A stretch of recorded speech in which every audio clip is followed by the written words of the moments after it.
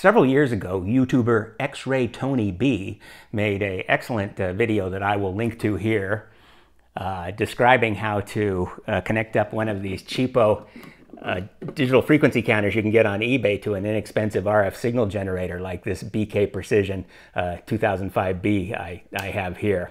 And I bought used from my buddy Cody for not much money a while ago. Thanks, Cody. It's working good. The idea is if you make this mod, you have accurate digital readout you can use, and you won't have to rely on the analog dial on the front of this thing, which on this unit is out a little bit at the low frequencies and out quite a bit more at the higher ones. These RF generators have been around for a long time. They're obviously all made in the same factory somewhere, but they're sold with different names up here on the nameplate. Obviously, there's this B&K Precision 2005A and B. There's Leader, there's Lodestar, Instek, GRG 450B, and of course XRAYTONYB's own Tenma 72585. The schematic for these can be a little hard to find, so I will link that up in the description below. The problem is if you are using this signal generator to align a radio, you have probably turned the output RF waveform way down with this attenuator control so as not to trigger the automatic volume control circuitry in the radio you are aligning. And if you do that, then the signal coming out lacks enough oomph to actually drive the frequency counter. So XRAYTONYB's solution to this problem was to tap off the unattenuated signal inside the unit and bring it out to an external BNC jack on the side of the case. He came out the back. I've come out the side with both the signal and power because I didn't want to bend this coax.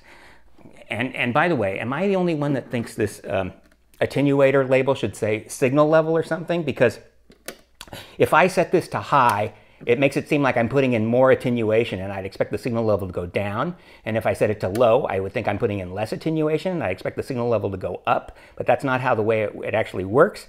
If you put it on high, you get the high amplitude range, and if you put it in low, you get the low amplitude range, which has always bugged me. But I don't know. I'm also left-handed, so maybe it's just me. Anyway.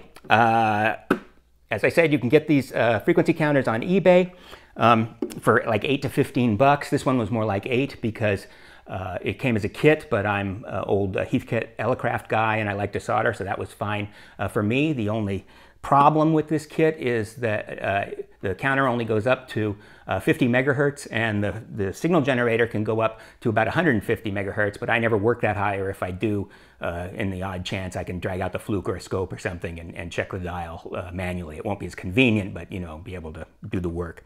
The design for this originally comes from a German ham, Wolfgang Wolf-Buscher, who is Delta Lima 4 Yankee Hotel Fox. And of course, as soon as he generously published his design on the web, he was immediately ripped off by several groups in China, making his design as kits and as pre-assembled units and selling them on eBay and elsewhere and making money for themselves and not giving him credit, which I think kind of sucks, but he seems to be okay with it. So that's, you know, very nice of him. His website can be a little hard to find too, so I will link that up in the description below, mostly because it has a great explanation of how to use the built-in menu system inside this frequency counter, which is good for turning off the automatic power save mode, which blanks the display after a while, which was a feature added for ham radio QRP work, or how to zero out any fixed offset that's being added to the true frequency before it's displayed, which is a feature also used in ham radio work to like zero out the effect of a local BFO or something. But if either of those get turned on in this application, it messes up the display, and you don't want that, so it's nice to know how to turn it off. XRAYTONYB did a great job with his video, so but he kind of went a little fast through the construction part, so I thought I would make this tribute video and show how I did it, and show the mistakes I made, and also some of the differences in my approach. I think I found an easier way, for example, to get power than the buck converter he used. I also made the signal and power lines detachable inside the case, so you can like remove the whole case in the future if you need to without having to remove jacks or anything and stuff like that. So thanks XRAYTONYB for the inspiration. By the way, he runs a great channel. You should all subscribe, especially if you're a loser like me who enjoys watching old stereos get repaired. It's great. And I guess that's it by way of introduction. So, as Jackie Gleason used to say, and away we go. Okay, so here's the box with the lid off. There's the front of the thing, and this is the back. But first of all, it's martini time because coronavirus. Which makes technical decisions much easier. And anyway, if I flip this over so you can see it, I went in on this board here with a BNC patch cable. I just cut the end off and then grabbed a rando small value capacitor. So that's where that taps in. And I looked at it on the scope and the signal was okay. And so now we want to bring this thing out the back. And I hate soldering these BNC things, so I got a bunch of these little patch cords here. I want to make this pretty long. So here's another male to female patch cord, so we can attach this here and make this longer.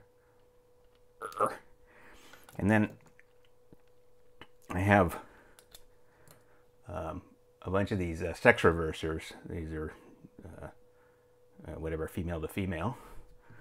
I'll put one of those on here. And then this will be the panel jack, which takes a D hole. I got to figure out how to make that happen. But, you know, another sip of the martini will probably... help that eat. That's Old Tom gin, by the way, which is a very interesting style. It's kind of Swedish. It's nice. Not Swedish, sweetish. And then I think I'll bring it out this side of the cabinet. So I'll measure back how far this is and how far up I want it, and we'll bring it out down here below the oscillator coils. And then I'll figure out how to keep this off of here. So let's mark the case and try to drill a hole. So unfortunately, Mr. Cheapo drill press doesn't have enough clearance to drill this, so we're going to have to do it with a hand drill. So I've just clamped the case to the side of the workbench here.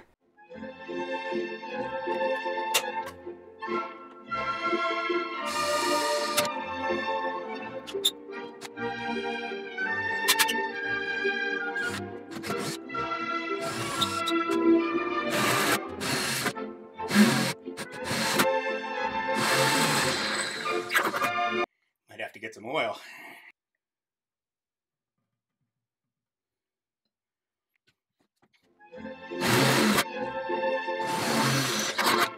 Okay, this is 5:30 seconds.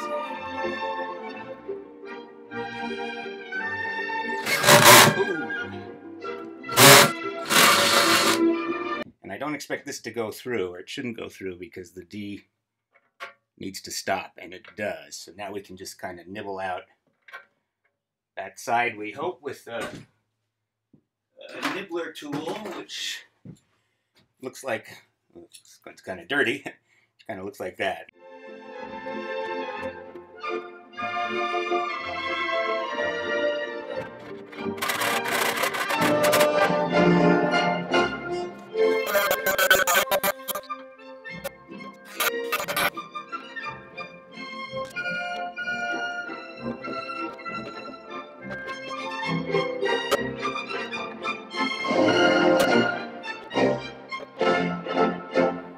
Okay, it's an ugly hole, but it is kind of working. If you rotate it to the right position, it catches on one of those hooks. I got lucky. This is a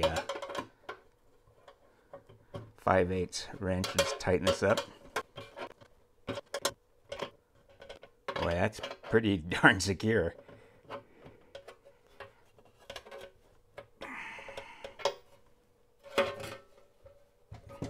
Okay, well, ugly hole, but looks like it's going to be okay.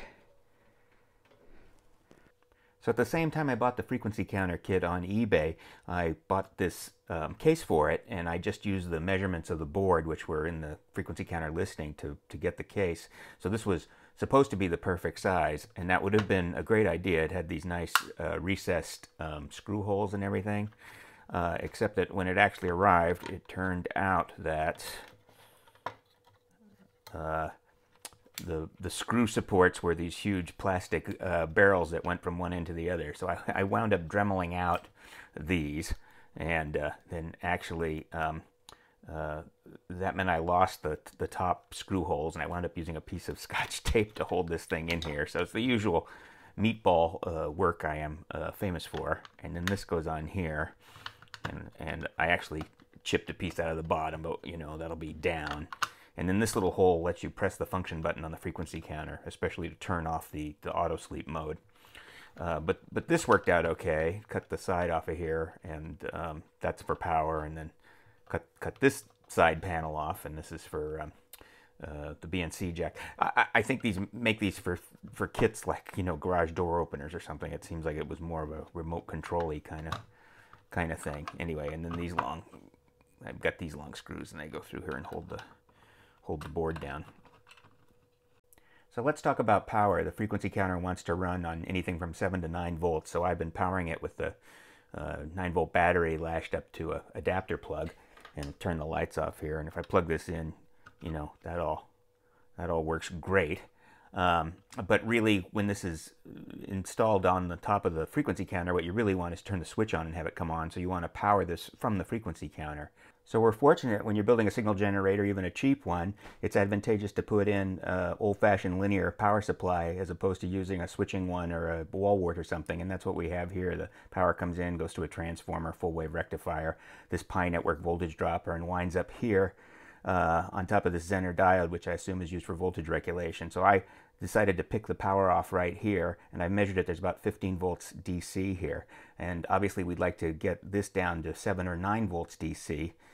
Which is what this thing wants. Now this thing is rated to use 50 milliamps if you look at the spec sheet, but when I measure it, yes, there's an inrush current of 40 or 45 milliamps, but its running current is about 24 milliamps. So after a little Ohm's law and some fiddling, I decided to use a 270 ohm half-watt resistor, because that's what I had lying around, even though that size is a bit of overkill because the drop only dissipates about 1/10 of a watt. So where do we tap in physically? So here this is again. Here's the front, and if we tip it up on end, we have the power transformer, and then the pi network voltage divider, and then the Zener diode is that little guy right there.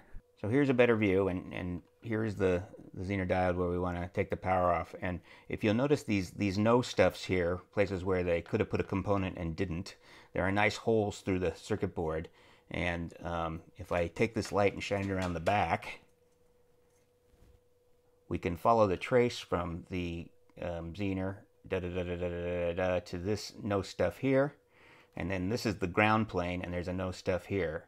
And they have, so if I take the ball of solder off both the back of these, I've got a place to tap in and get my 15 volts. I can actually stick the resistor in this hole here once I desolder it, and then we'll run the wires out to a power jack on the side.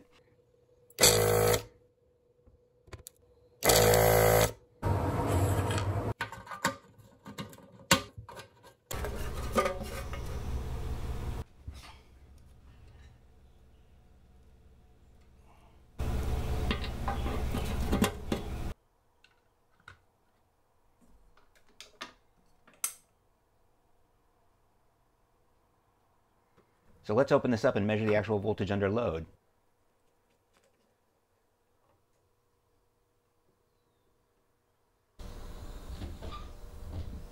Perfect.